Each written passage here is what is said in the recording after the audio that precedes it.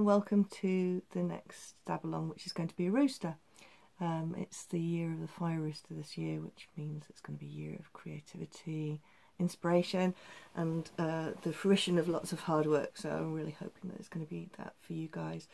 Part of the reason I'm doing these stab alongs is not just so that you can learn by rote, but I want to encourage your own creativity.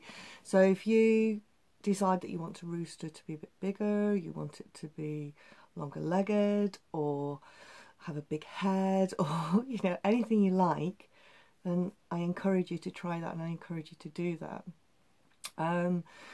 The other thing is that I've had a couple of messages about the wire. Now, the wire that we're using this time is actually aluminium armature wire, and aluminium armature wire is a lot softer than the last wire that we used with the reindeer stab along. Now, the reindeer stab along we used galvanised wire, and the reason we used that was because it needed to hang on the wall, it needed to be structured.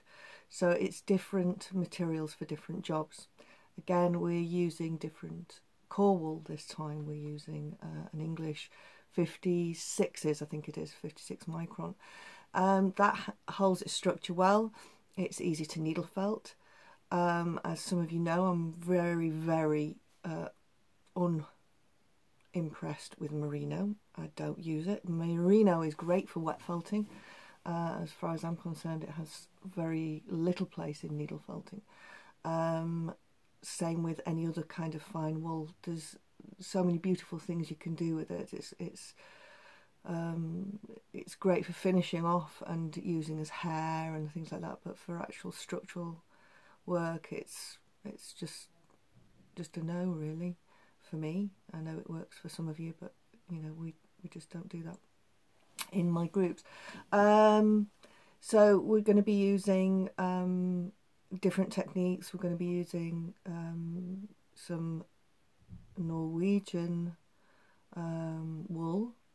I think it's a Norwegian blend, and we are also going to be using merino, but we're going to be using the merino to wet felt, and that's going to be interesting.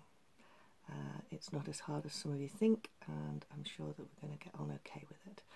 So gather your pliers, and a tape measure would be a good thing if you can find one, and we'll get going tomorrow. So I hope you're all alright this evening, and I hope you're getting excited about starting tomorrow, and I'll see you then. Bye. And that's the donkey braying in the background, nothing to do with me.